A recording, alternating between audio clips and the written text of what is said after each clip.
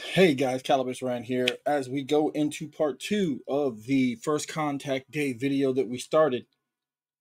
And I wanted to bring to you guys' attention what we were doing. I wanted to do the commentary over it.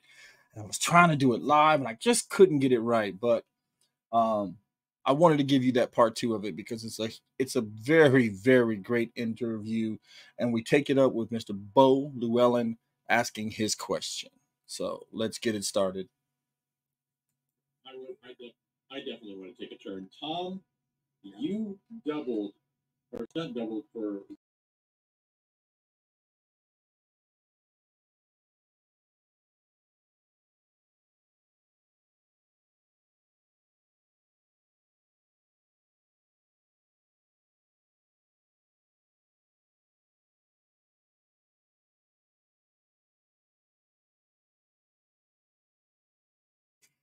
Now, again, I was trying to put all these pictures together so you guys can see that, but I'm going to have this collage and of first contact day with the stuntman, and I'm going to put the pictures there, and you guys can see it on the Cosmic Portal page, and I might do just a video and put it on here on the YouTube channel so you guys can see this stuff because it was really symbolic of the day. Again, Mr. Tom Morga, doubled for J.G. Hertzler, who we've had on the show. Dennis, Greatest American Hero, stunt coordinator for DS9, Voyage. I mean, this is great Trek stuff. All right, let's get back into it. Their cast was so like family.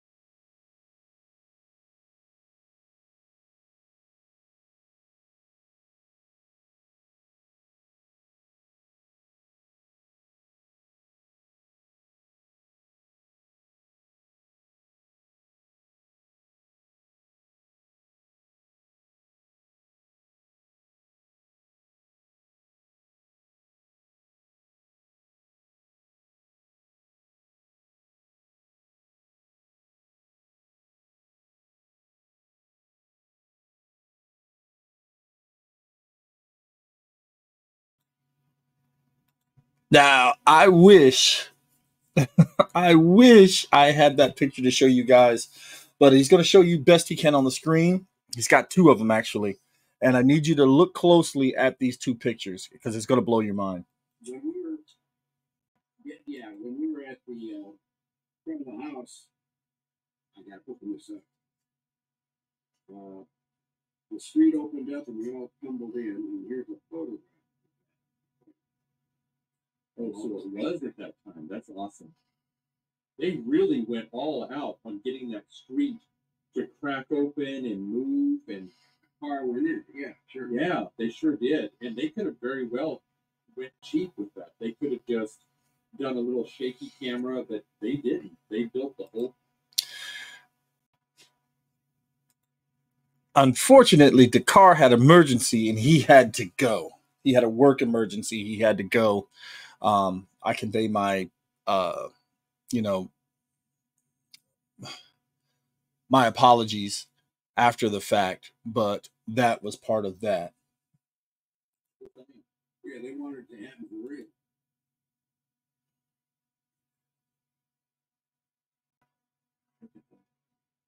And then the other thing, if you remember when they were going up to the top and about her name, the lady who was Sigourney Weaver. No, not Sigourney. It was the one that says, "Are you gods?" And then she zapped them. Oh, you mean Gozer? Gozer. Yeah. Amy Gozer. she gave us the thing with them, and then they put it in the study.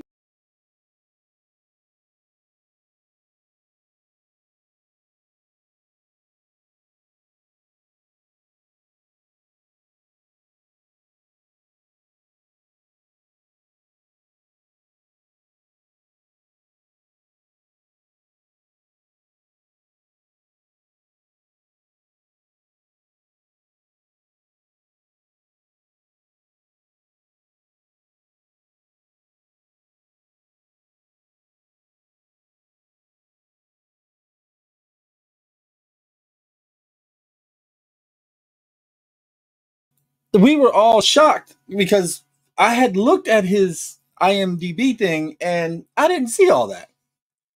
So there is stuff on there that you just don't see.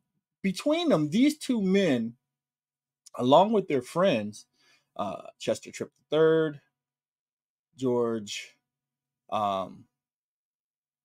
Colucci, they've got so much of our fandom between them. Between these four men, there is so much of our fandom pushed into these guys, and we were lucky enough to get them here on this show.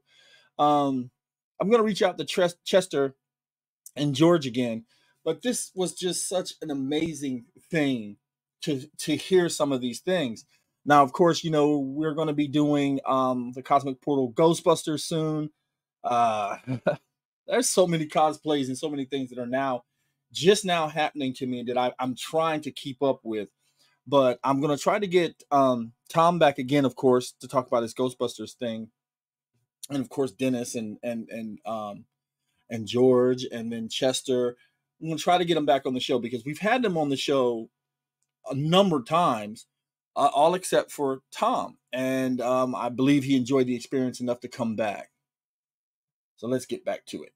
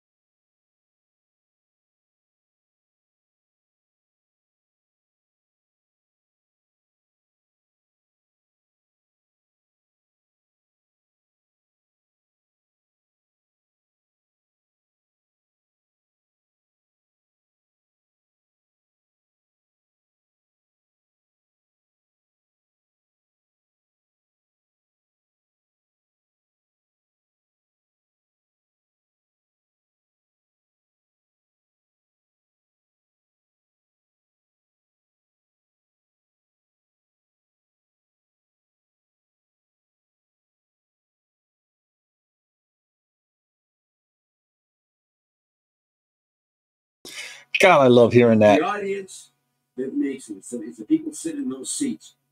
And that's what we always say when we meet fans. If we go to a convention or something, we always tell them, listen, we're only here because of you.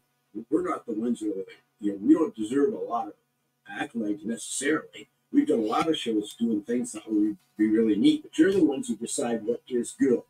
And the reputation of anybody's reputation is held in the opinion of other people. Thanks again, Tom. I appreciate that. Okay.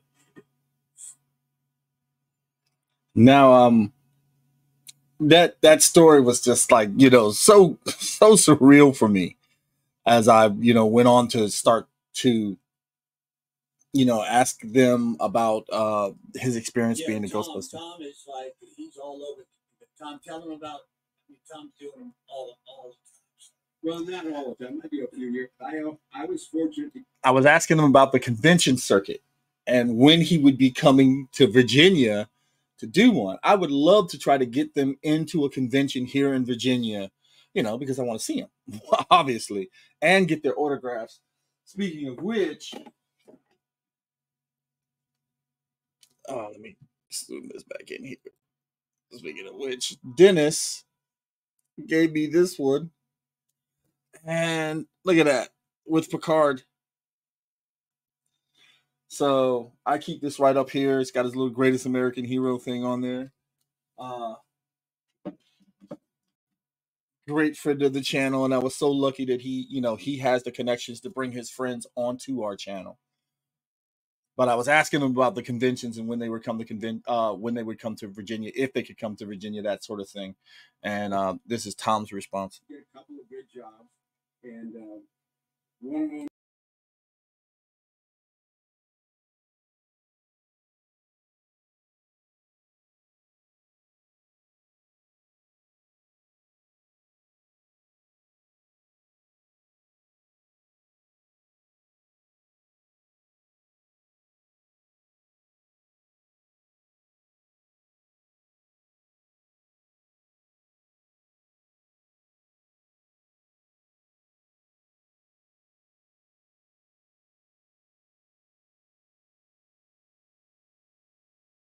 I have been to a couple of. I've been to a Star Trek convention for years, so I don't know if I'd get a chance to go there. I think Creation is the company that runs those, and I think it's early 2000. Man, I'm telling you, I would love to get them to go to a con. And I didn't know that he was Jason and Michael Myers. And that blew my mind. I was sitting there thinking about that because my wife is a huge horror fan. We've seen every rendition done of Michael Myers. Her last name was Myers, and her brother's name is Michael, right? So, I mean, like I kept saying, I was like, man, we got to get you guys down here to Virginia to do, you know, to try to get into a con. And that iconic status of those two horror icons was just amazing. You know, having them on the show like this again, guys, was just such an educational experience. But yeah, the greatest American hero. I mean, because I had said to Dennis, no disrespect, but every time I see you, Dennis, that's the first thing that comes to mind. I know he has this big build up for Star Trek, but The Greatest American Heroes was one of my favorite TV shows growing up, and that's the guy that did it. That's the guy that made that show look so good. I mean, William Catton is acting, of course, but you guys remember the stunts. We love the actors and all this other stuff, but we love what they do, how they make us feel when they're doing these heroic things. And these are the guys that do that. Stuntman in business. If they would have read the pilot of The Greatest American Hero, and they would have felt the same way I did, like, I'm going to double this guy because he can't fly.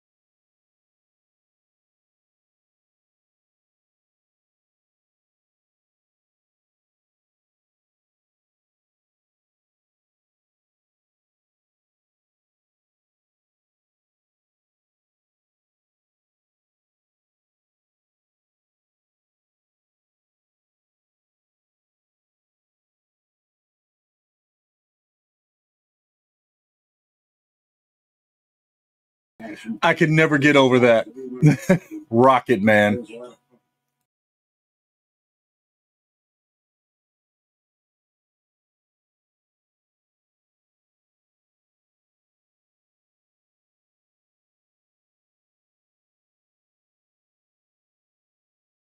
The suit. He still has the suit.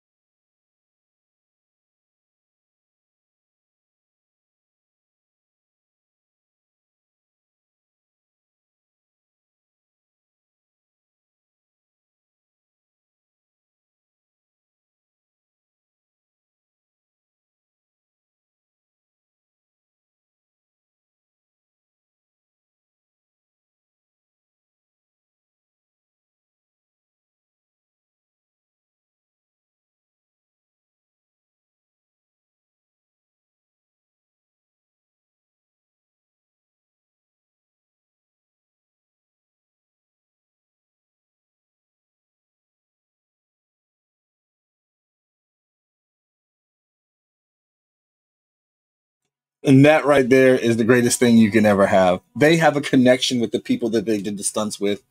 I mean, just amazing. I couldn't believe it because I was laughing so hard about that. You know what I mean? Just to know that they had that connection and that he was doing that sort of things. You know what I mean? Just to bug William Cat. And they stayed friends. They're still friends to this day. They call each other, they text each other. Um, you know, and just like the next generation, Well, this is what I got when I first started, and they made it. Next generation actors, they're all friends. Unfortunately, the original crew of Star Trek aren't, but you know, and then you know, I was asking Tom about his experience as that first Klingon, that iconic Klingon that we saw in the Star Trek motion picture. He kept something from the set, and he's about to show you. Oh, that's cool. Hold my head, and then they put the Klingon headpiece on, and I just took one of them home. So this headpiece is what I wore. Wow. All that. Wow. That's my real head.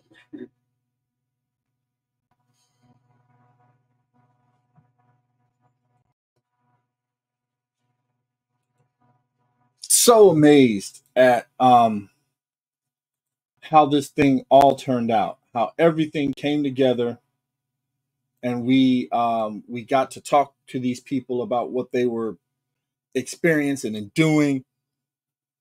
And I wish I could have had this one big thing for you guys, but I had to break it up, and I really wanted to talk throughout it without it seeming, you know what I mean, kind of too mashed together. But here we go in the last stages of the interview. Let's get back to it. Whenever you need us, we'll get Georgie and another buddy, Irving. Oh, wait a minute. Let's come back. Let's come back a little bit. Chef's going to be gone in a week, if not in a. Dennis talking about. I know that episode. Yeah. Okay. Let's stop this right here. The episode he's talking about is that Next Generation episode. I didn't realize that was Dennis in the turbo lift until he said it. It's one of the first episodes of Star Trek, you know, when they had the whole stretch suit, jumpsuit thing. And Dennis talks about it. And I was, you know, right here is where I'm saying, hey, I didn't realize that was you in there. And now that you told me, I want to go back and watch it. And of course I did. I did yesterday. So I know that episode. And that's Bo confirming about that episode.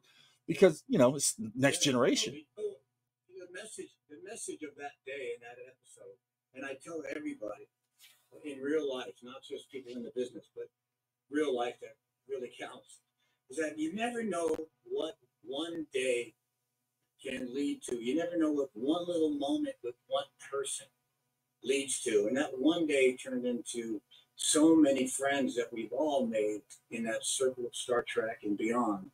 So, you know, I always tell the new some people or anyone, get on the set, work for free, pay them if you have to, but get on the set and do the magic and make some friends because everywhere I go now, when I was young and I started, I didn't think about it. Over the last bunch of years, every set I go on, I want to make some friends. I want to make some new friends. I want to work with original friends too. I want to make new friends. So I always go there with happy energy and get out all the crazy the talent and get people excited and give the directors and producers what they're looking for and more. And when you go home, you know your paycheck's going to be gone in a week, if not in a day. So what you leave behind is that day, that happy moment. Those people are hitting your five because did something cool, making a friend that's going to be with you for the rest of your life. So it's really any one day you can go in a grocery store and help somebody out for a second, and it will make their life, and it will make your day. So just keep being, get out there, reach out, and make some friends, and help other people. Absolutely. Vince is a giver. He has. I've been with him in a restaurant where he say, "See those people over there?" He tells waiter, "Tell them they just won a meal." I'll pick it up for him. Wow. And don't tell them I did that. Just tell them they want to. Just somebody you'll pick up. So he's the kind of guy that does a random act of kindness all the time. That's awesome.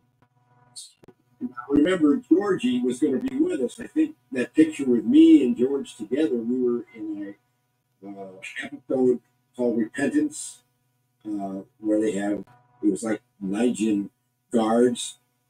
And anyway, when you get George back on, there's a photo of me and him. I was hoping he was going to be here. We talked about it. But you'll get George later on. Now, there you have it. We're gonna try to do that where we can get George on as well.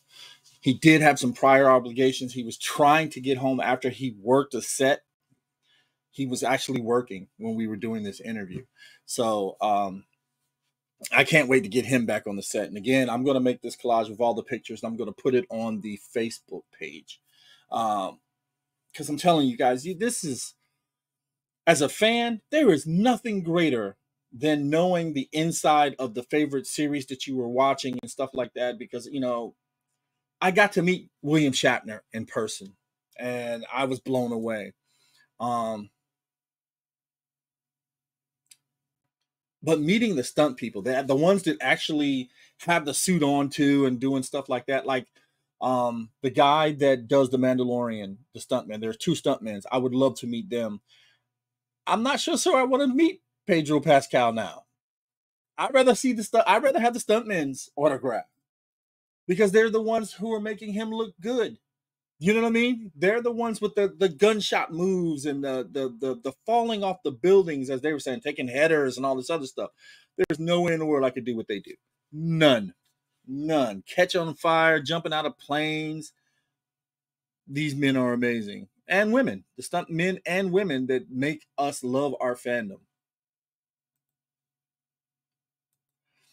So there I am saying it again, like, yeah, there's just no way I could do what you guys do. And it just. No. Hey, listen, look, next time, and yes, you got us whenever you need us. We'll get Georgie and another buddy, Irving Lewis, who I knew in 8th grade, and he came out to Hollywood after I made it, and Irving's been in all the Star Trek. So we got a great team. We'll get Georgie back, and Irving and Tom, and we'll talk about some other cool stuff. It cannot be understated what an effect that you had on an entire generation. Yes. Both of you. Yes. In my novels that I write, the fight scenes that I write, I don't envision them like John Wick. I envision them like the fight scenes in Star Trek. Yeah, me too. Like this, it's not kissing your ass to say that there's a reason why I have Star Trek stuff all around me, and that like we look to the Klingons of the badass warriors that they are. Michael Dorn did a great job with the role, but whenever the fight scene started, you guys stepped in there and made magic happen. Thank you for what you did. Thank you. And you were talking about kissing the butt, but you know what? We like our butts getting kicked. There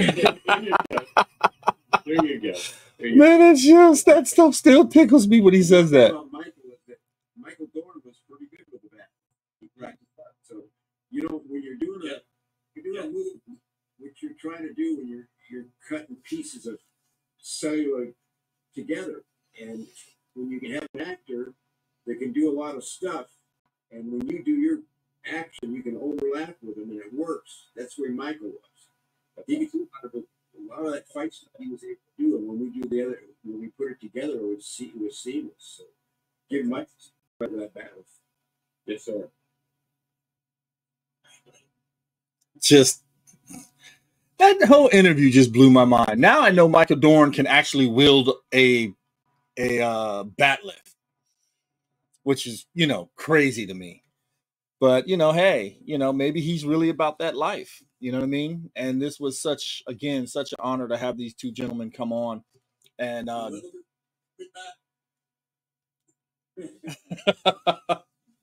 that. Like the man still got to see. And, you know, I got to thank Dennis so much. Dennis Danger, Madalone, for everything that he's done. And, of course, Mr. Tom Morga and George, who was trying to make it. And we're going to get him on the show as soon as possible as well. But again, guys, and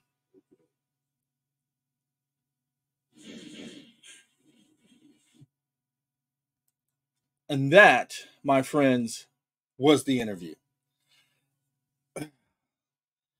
I cannot wait to get them back here to give you guys a little bit more of, you know, the stuntmen. And for all that they do, making our fandoms look great, giving us that feeling of, you know, that our heroes are great. And we need that. You know, we truly need that in this time, that we don't have these iconic things going on anymore, and that we still have our good old fashioned shows that can make us feel good, or, you know, thrill us with the stunts that they do. So next time here on the Cosmic Portal Talk, we're going to definitely have them back. We're going to definitely have them back. A matter of when. I'm going to try to get them back sometime this month. Yeah, I owe it to you guys to have a good show. Me and Bo coming back to interview these three stuntmen with Marky Mark. And I'm telling you guys, it is going to be awesome. It is going to be a show to remember. So please stay tuned and check us out then. So, life, prosperity, and health be with you.